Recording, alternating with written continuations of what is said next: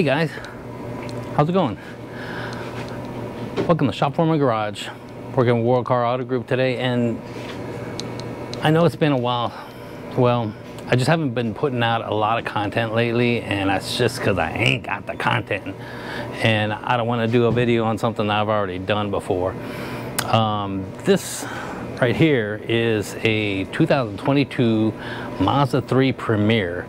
And we're going to replace a blower motor on it. Now, I've replaced blower motors on Mazda 3s before, but this one is a little bit different. It has a knee bolster airbag. It's in the way. So blower motors are pretty easy to take out. You just got a couple screws, you know, you pull the wiring harness out, a couple screws, pull it right out. Not this one. This one's got a knee bolster airbag. It's in the way, so we got to take a lot of stuff off. So I'll show you how you can replace this blower motor yourself, or if for some reason you're replacing the knee bolster airbag, I'll show you how you can get that out on the passenger side. It does have one on the driver's side too, but of course we don't have to deal with that one, only the one on the passenger side. And I'll show you what this blower motor is doing. It ain't working, and I'll show you how we can diagnose it really easy, so we know it is a blower motor. So check it out.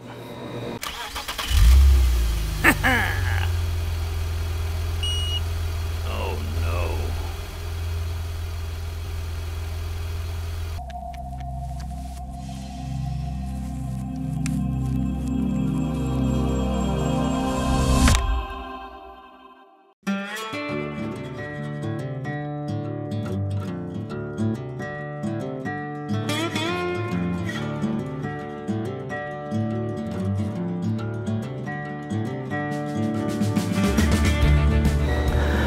Okay, so here is the blower motor. So it is right up inside there. And I don't know if you can tell, right somewhere over here. See, there's a screw right inside there. You can't even see it. It's way inside there. And I can't get to that screw because this airbag right here, it's in the way, so I need to get that off. But let's see what happens. And just to let you know, this has a cover that goes underneath, and I've already pulled the cover down. It's pretty easy. You just push these little tabs right here from the opposite side, and it pops out. There's one on either side. But let's see what happens whenever I turn the key on. And so the blower motor's not on right now. Turn the blower on, and I'm putting it on full blast. And I don't know if you probably can't hear it. There's no air coming out right there. So what I'm gonna do, I'm just gonna hit on the blower motor. And hopefully you can hear that. The blower motor's running. It's blowing perfectly fine right now. And run it down, run it back up, and it's coming up. It's kind of making some noise a little bit. So it's a little noisy. I don't know if there's something might be caught in it. See if I turn it off, turn it back on. Yeah, it's starting up. But you could see, oops.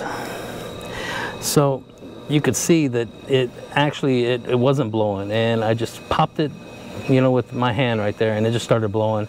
And you can do that. If your blower motor stops working, you can hit it, you know, if you can't get to it, just, you know, hit the glove box or whatever, and you know, see if it comes on. If it does, it's a blower motor. There's an open circuit inside the winding of the motor itself, and it also could have to do with also has to do with the way the brushes are in there. The brushes could not be making a good contact, and when you hit it, it makes a good contact and it starts working.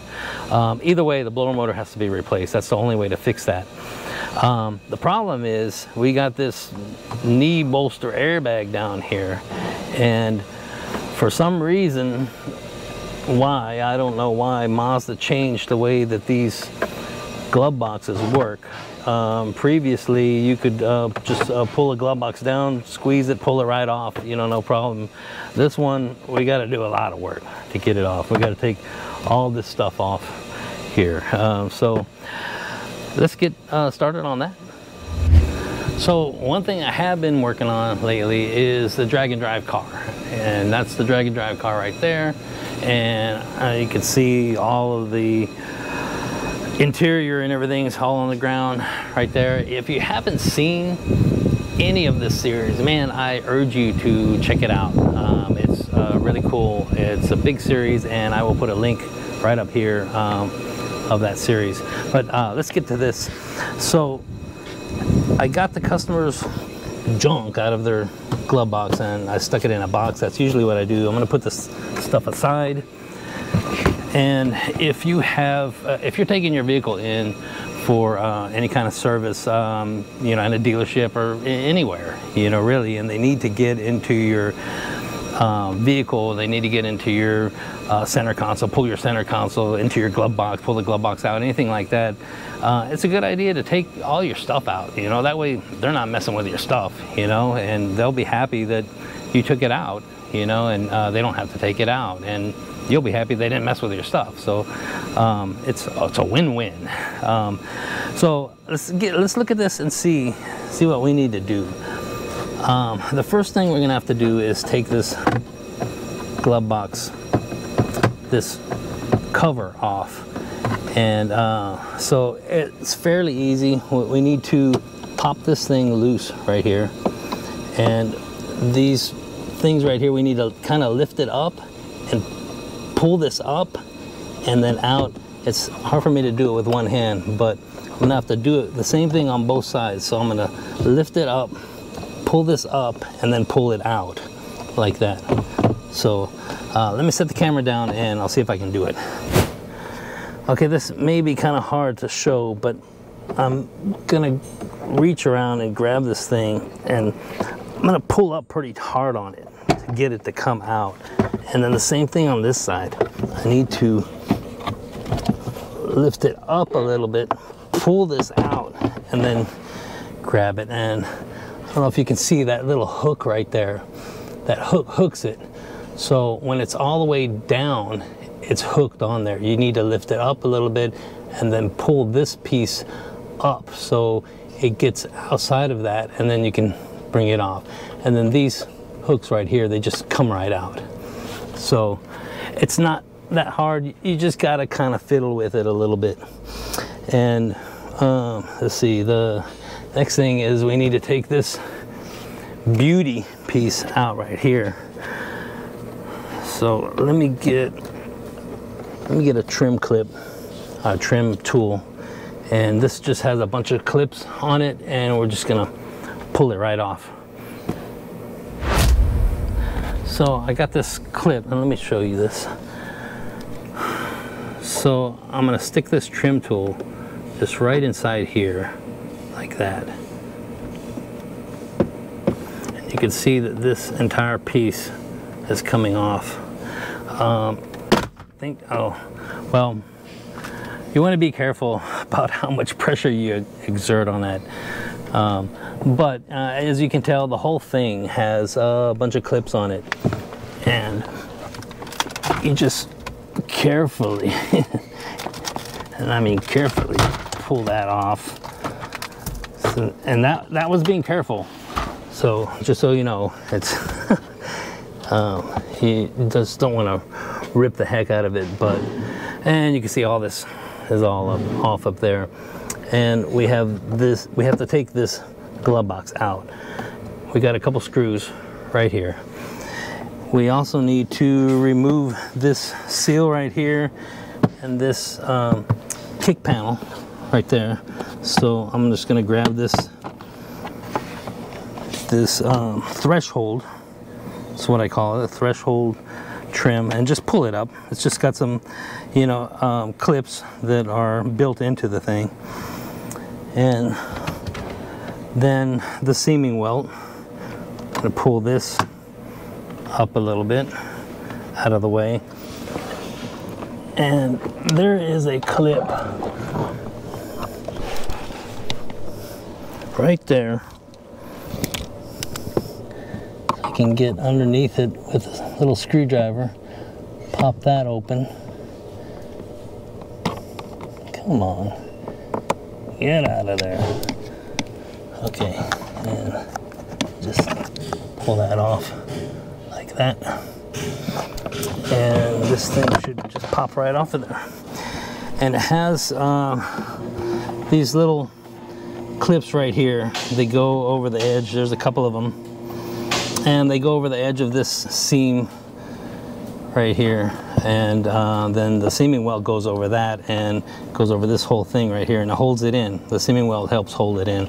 And it's got that one clip right there. So we need to remove the glove box itself. We've got one bolt right back here, right there. And we got these two screws here. Looking for hidden screws. Let's see what happens. Let's pull that off, pull these two out, and then see if we can pull this out. Okay, I got these two Phillips head screws right up here on the top. Take those two out, and one 10mm bolt right there in the back. Get that out of there. And then we just grab this thing. It's got clips on it. Oh wait, we got one, okay, yeah. We got one bolt, we got a 10mm bolt down here. So,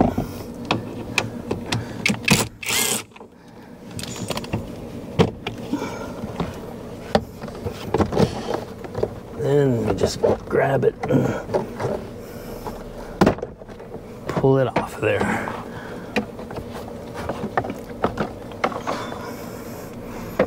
Just like that. So it has this little hook right there that hooks into that small hole right there, and that just helps you align it when you put the thing back.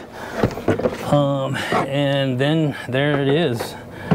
There's the knee bolster airbag. We've got airbag connector right here, and we've got a bolt right here. We got two nuts right over there, and that should be the whole thing. Now disconnecting this connector is pretty easy. Should be pretty easy. Maybe a two-way connector, I'll have to look. But it's a good idea to disconnect the battery and give it some time, you know, like 5 minutes or so before you disconnect something like this. It does have a shorting bar to stop the thing from accidentally exploding or something like that, but you don't want to take any chances. One of these things exploding in your face, it could be a very, very, very bad day. Besides damage, you could, you know, depending on how close your face is, you could be killed. So yeah, you don't want anything bad to happen. So let me disconnect the battery, and we'll come back and disconnect that.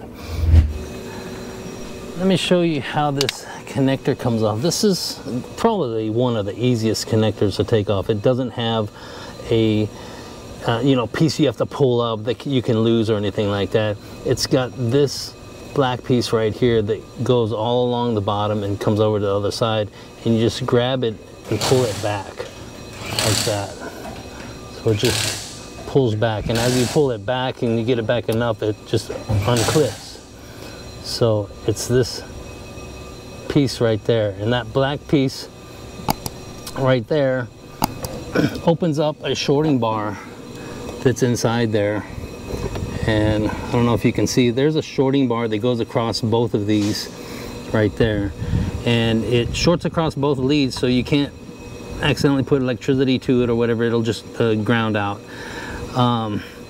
and it doesn't make it impossible to explode this, but it makes it, you know, really hard to accidentally put static electricity or something like that to blow this thing up. And this piece right here, this black piece, it pushes on that shorting bar and it unshorts it across. So whenever you pull this out, then it shorts it across again. So as long as this is not connected, that shorting bar is going across. So just to let you know what that is and why these airbags, they have things like that. You know, it's for safety. So now I'm just gonna get this bolt off right here and these two nuts, and let's get this thing out of here. Okay, let's get these two out of here. Just those two nuts and this bolt right here, and then there it is. And that's all to it. Now, finally, we got everything out of the way so we can get this blower motor. And there is the screw that we couldn't get because of that knee bolster airbag. So, let me get this off now. Okay, let me see if I can get it out with this big old screwdriver slash drill. So that's one. There's one hidden way up inside there. So just need to kind of find it.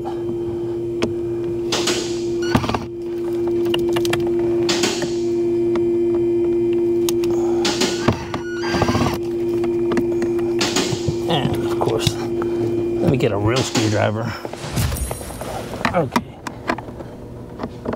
Get this under here.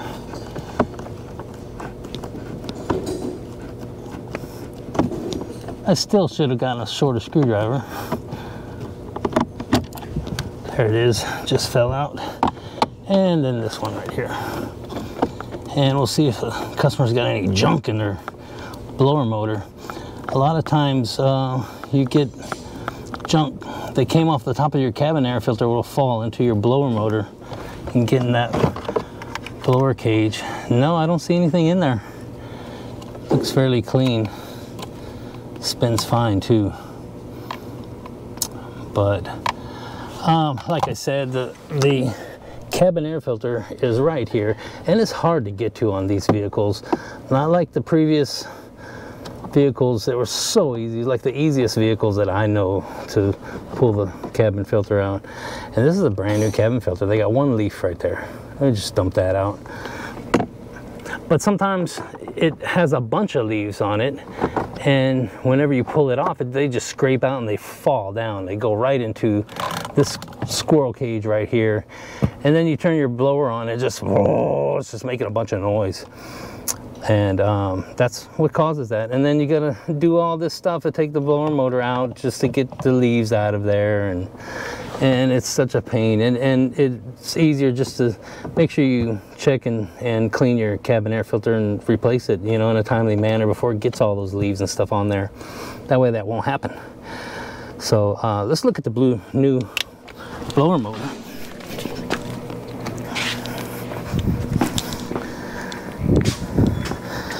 So this is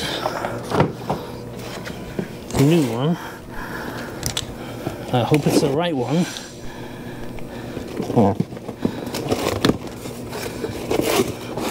Better be the right one, because we just took all that stuff off.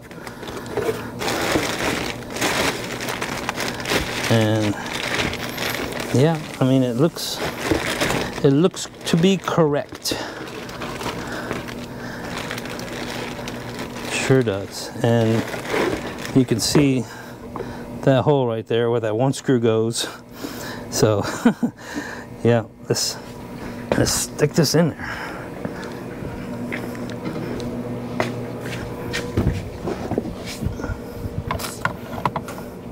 Yeah, it's definitely the right one. So let me get this up in there. All right, let's get this up in here. And of course it can only go on one way, so just find out the right way, stick it up in there, and got mini screwdriver here. I can't find my small Phillips screwdriver. I have no idea what happened to it. I got the mini one, but then again, tools have been disappearing from this place like crazy lately. I don't know what is going on. I've lost, God, probably about $1,000 worth of tools, including my very expensive $700 digital torque wrench, which I most definitely need. So, oh well, let me get these put up in here and I'll put this thing back together. Okay, I got the airbag in there. I got it plugged in. Let's stick this on there. It's got these hooks that kind of hold it on for you so you can line it up. These nuts on here. This bolt.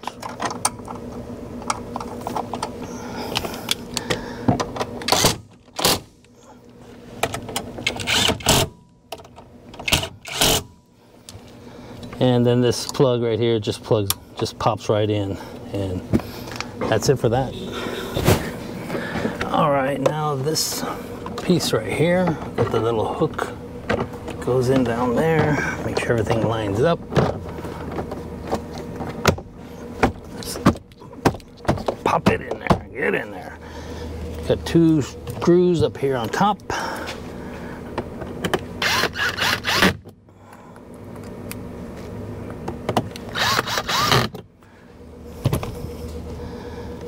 One bolt goes inside here.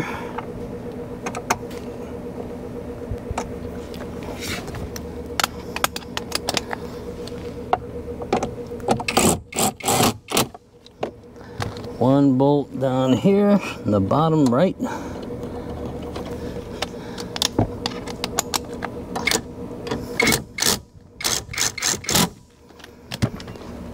And now this thing, we want to make sure that this thing is lined up properly before we start knocking on it. If you ever needed to replace these, say these little louvers broken, somebody's hanging on them trying to stick junk in them or whatever, and they break, you have to take this whole piece off. You take the whole piece off and then you got a couple screws back here and this vent comes right out and you can just replace it. So you don't have to live your life, you know, with this thing blowing on the wrong spot, you know? It's like you're, you know, passenger yelling at you, you know, why are you taking the air all the time? Well, it's broken, you know, or vice versa. So let's get this up in here. Make sure it's all lined up, especially on the driver's side. And that is pretty much it. Make sure everything works. Now what?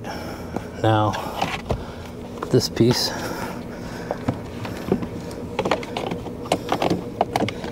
This should just pop right in. There's a clip on the side right there. It pops right in. You got this clip.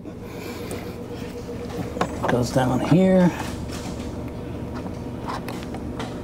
Come on, where does it go? Well, I know that it lines up, and okay, there it is. Put our seaming welt back in. Careful not to bend it. Threshold trim. And, oh, we need this thing. So this thing is just gonna pop in down here like that. So you just stick it on like that. Lift it up, make sure that let me show this to you. So we just pop it on like that, lift it up and make sure that this goes into place on both sides, right? I'm gonna lift it up and then it pops in. And then don't forget to hook this up.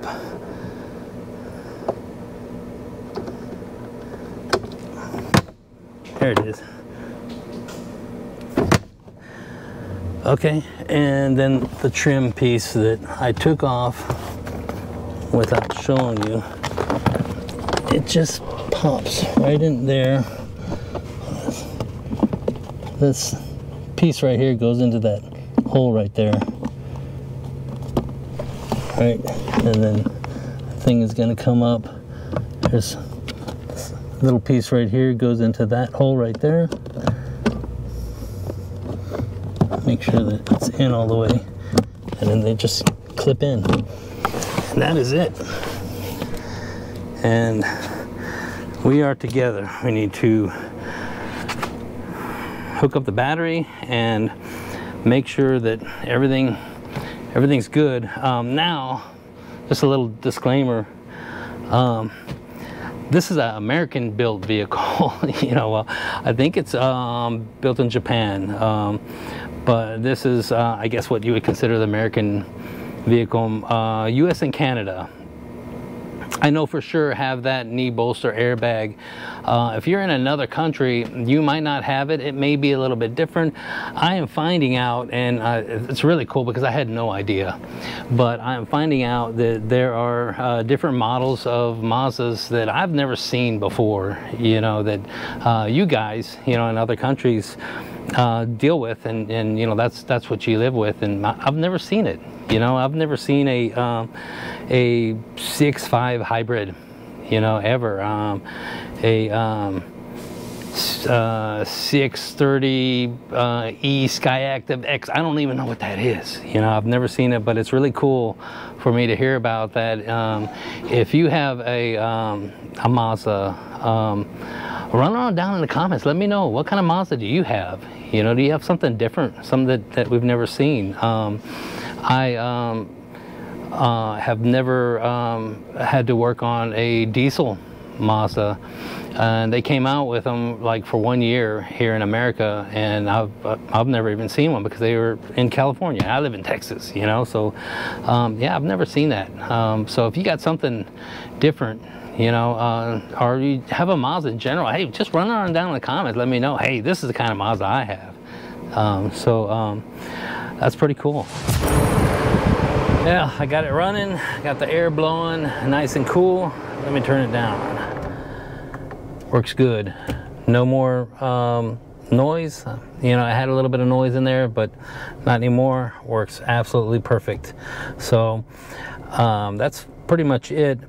If you guys got any ideas of any content you want, you know, run on down in the comments. Let me know. I mean, I have only got what comes in the front door, and that's it. You know, so it's the only content I can come up with other than the drag and drive car, and that's my baby, you know. But if there's something you really want to see, you know, run on in the comments, you know, let me know, and I'll see what I can do, see if I can come up with something, you know, how to put a spare tire on a Mazda Miata, you know. I mean, that's a trick question, because Miata ain't got a spare tire. But you know, just something simple, that's fine, you know. Anything, just let me know. I appreciate the heck out of each and every one of you. Thanks for watching for Shop Foreman Garage and World Car Auto Group. I will see you in the next one.